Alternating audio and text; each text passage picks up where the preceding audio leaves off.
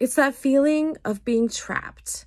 It can be an unexpected, unassured feeling. Fear. Have you ever had to face fear head on?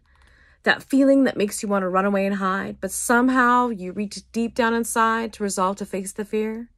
I think we have all had scary moments in our lives and have asked ourselves, how am I going to do this? I experienced one of those times when I was 16 years old. I found myself on the edge of a cliff looking for a way to get down. I was surrounded by ski patrol instructors and trainees.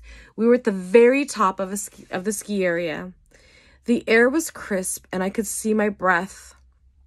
At first, I wasn't sure why everyone had stopped, and then I could see what was ahead.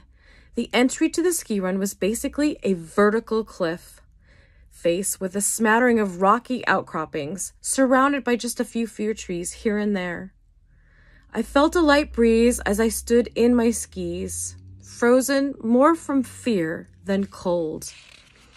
Unfortunately, most of the snow was missing from this daunting entrance.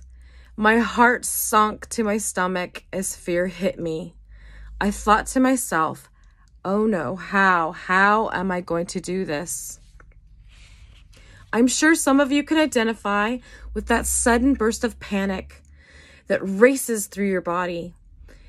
As I watched one of our instructors head down, he misjudged the slope. He plunged chest first onto an icy patch. He suddenly popped up, and then everyone cheered. We were all rooting for each other. However, it had little effect on my shrinking confidence. My first thought was to turn back, but that simply wasn't an option. I was here training to be a ski patrol. There was a line of skiers behind me all waiting, and I had never skied down anything like that cliff face. I was terrified.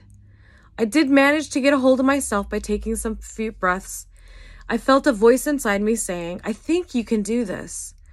I asked God for a little help, and then I evaluated the path ahead. Yes, I think I can do this. I put my fear in check. I mustered my courage. I pushed myself. I started a little bit higher where there was more snow, and then I made a very sharp turn, weaved in between some rocky patches, straight down. I was a little shaky on that last bit between the rocks, but I found myself at the bottom of a cliff face with my fellow patrol. I did it. I breathed a sigh of relief as I felt the anxiety of fear drain away from me.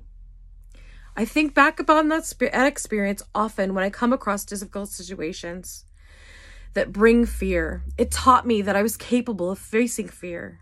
I know I can make it down any cliff face I may come across. And when the question comes, how am I going to do this?